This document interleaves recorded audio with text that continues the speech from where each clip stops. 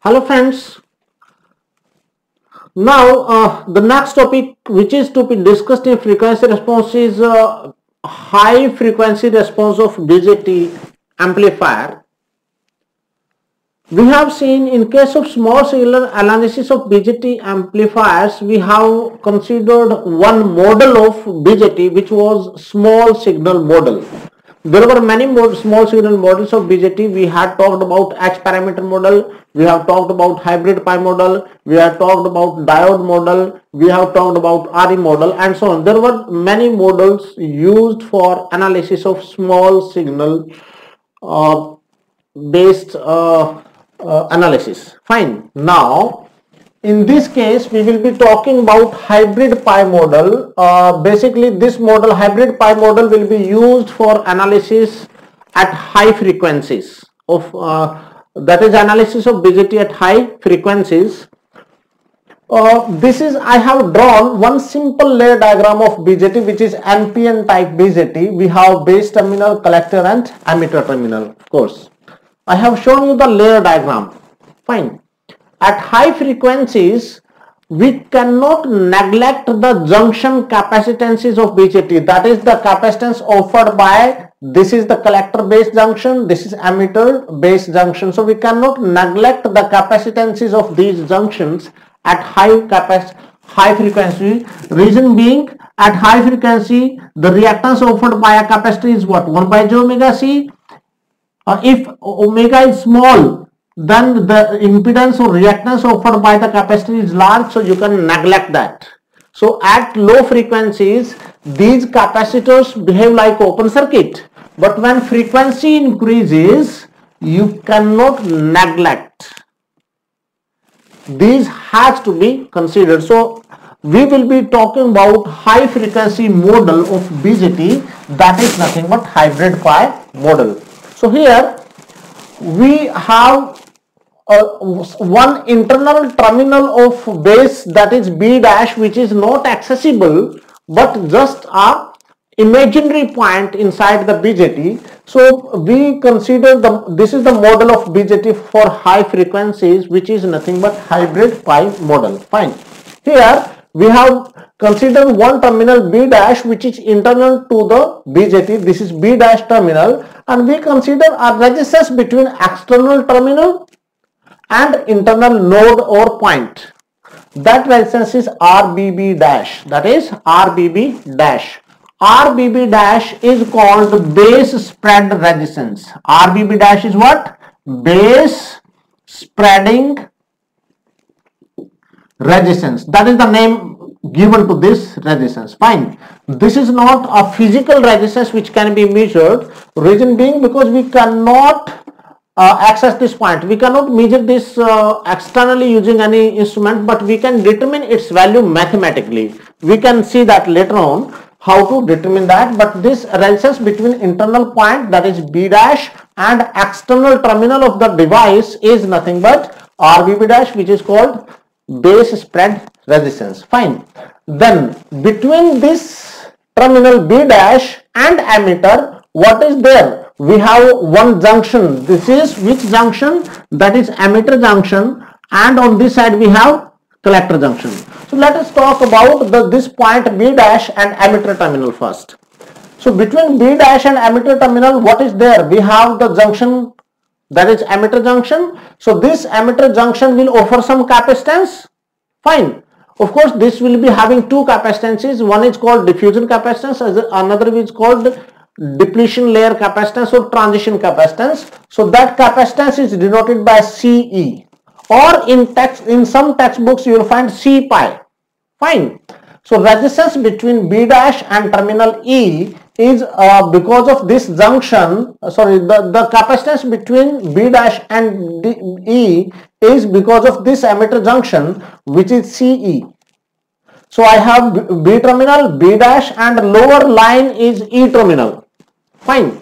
So between B dash and E we have a capacitance, that is CE. So this is B dash, and between E we have the capacitance CE, that is because of the emitter junction. Fine. Its details will be seen at later stage, but for the time being, just remember this is the capacitance between this internal terminal of base layer and E. Fine. And we have of course the resistance of this region again because of this emitter, this junction here, that is RB dash E. Fine. So that is dynamic resistance of this junction between base and emitter. Fine. So that is RB dash E. In some textbooks, it is denoted by RP, which is called input resistance of BJT. Fine. It is denoted by RPi in some of the textbooks like Student Smith. Fine. Now, come to this side between B dash and C. Again, we have a junction, that is collector junction. So it must be offering some capacitance. So between B dash and C, that is B dash and C, we have capacitance offered by this junction, because we have seen at high frequencies the reactance of the capacitor cannot be neglected. So this is CC, the capacitor junction, that is collector junction capacitance. In some textbooks it is denoted by C mu. Fine. CC or C mu. I will be explaining both together because so that there is no confusion in mind. Fine. Now there is resistance offered by this junction again. The collector junction is reverse bias, so it will offer very high resistance, but still I am considering that resistance, that is between B dash and C, that is RB dash C. Fine. So this is again very high resistance. Fine. Between base and collector, because collector junction in amplifier applications is reverse bias, and reverse bias junction offers very high resistance in mega ohm. Fine. Then come to the output side. On emitter side, we know the emitter current, the collector current is related to the base current. What is the relation? That is nothing but beta into IB, but instead of that there is relationship between IC and VBE, that is VB dash E. This is B dash E. If you take this point from here to here, that if you take voltage from here to here, that is VB dash E, which is not directly accessible, and that is given by transconductance GM into VB dash E. I hope you remember. So here current is what? GM into VB dash E. Of course, mathematically if you talk about it, it is delta variation in IC and delta variation in VB dash E. Fine. So this is transconductance here in this particular model. Fine. GM is called the transconductance of BJT, which is nothing but variation of IC with respect to variation VB. For small variation, you can take this expression as well. Fine. So we have the collector current and we have resistance between collector and emitter. That resistance between collector and emitter appears because of early effect. Fine. So that will be discussed later, but this RC is sometimes denoted by output resistance of emitter and output resistance of not emitter, that is BJT. Output resistance of BJT is given early voltage upon IC dash, where IC dash is the collector current without early effect. IC dash is collector current without early effect, and if you consider collector current with early effect, then that comes out to be VA VC upon IC. IC is biasing current. So either you take VA plus VC upon IC, or you take VA by IC, that is IC dash, which is nothing but collector current without early effect, which is nothing but IS e raised to power VBE upon VT. For this purpose, you can go and see my notes on BJT as a device. Fine. You can go see that early effect and the output resistance of BJT and so on. Fine. But here we will not talk about that again and again. I assume you have seen my all previous videos. Still, I have given you the introduction. Fine. Now, RCE is the output resistance of BJT, and this is nothing but voltage dependent current source which is used in hybrid pi model. So these are some of the parameters, but sometimes these resistances are denoted by conductances. If you take this is nothing but 1 by GB dash C. If you take this, that will be 1 by GB dash E. Fine. So you can consider either conductances or resistances, it is your choice. Here there are values of these resistances and conductances. For example, transconductance of BJT, for particular BJT it may vary, but approximate value of transconductance is 50 milliampere per volt for a BJT, NPN BJT. Similarly, this resistance RB dash is approximately 1 kilo ohm. We will see that how to determine that later on. Similarly, this RBB dash base spreading resistance is approximately 100 ohm. So this base spread resistance is very small as compared to this resistance. Similarly, RB dash C, this resistance, that is the resistance between collector and this terminal. Of course, this is reverse bias, so this should be very high. You can see this is mega ohm, and if it is in mega ohm, so this can be totally neglected, because it is mega ohm resistance is just like an open circuit. So for mathematical analysis, for all the purposes, now onward, I will not talk about the resistance RB-C. We will be neglecting this resistance.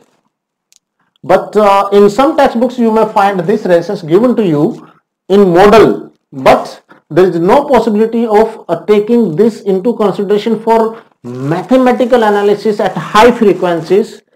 So we will be neglecting that resistance. Similarly, we have that is RCE, that is output resistance of BJT, that is again large resistance 80 kilo ohm, that is 80 kilo ohm. And finally, we talk about capacitances. The capacitance of collector junction, which is reverse biased, is 3 picofarad, and collector of emitter junction is 100 picofarad. So this is the collector junction, emitter junction capacitance is quite large in comparison to the collector junction. Reason being, if you know, that is a junction capacitance is what, epsilon A by W. The width of collector junction is very large in comparison to emitter junction. So collector junction capacitance must be small in comparison to the emitter junction, because collector junction is reverse biased. When junction is reverse biased, the width of the junction will be large. If width is large, its capacitance will be small. So collector junction has got smaller capacitance as compared to emitter junction. This is just an analysis. Fine. So we have the different parameters, the values of parameters. There was one question in engineering services based on these values as well. Although it's difficult to remember, but you can remember relatively. For example, this must be largest because it is reverse bias. Then this is larger, early effect resistance due to early effect is larger, and RB dash is small, and RB dash is further, you can say small, but it is smallest. Just relatively you can remember, because there is a rare possibility that they may be asking you one parameter value, but there can be question on matching the values of 4 parameters, and if you remember the relative comparison of the different parameters, you can easily match. There was matching type question in engineering services from these values in I don't remember the year, but there was one question. Fine. In GATE there is no possibility of question based on the values.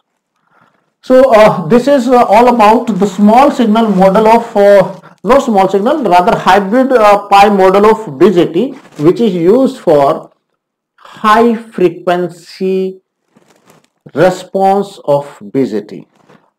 Later on we will be talking about the different parameters, their mathematical expression, the capacitances of BJT in my further videos.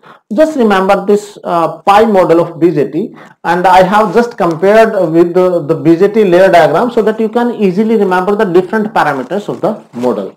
So wait for my next video where I will be talking about the different parameters and the capacitances of the hybrid pi model. Thank you very much for watching the video.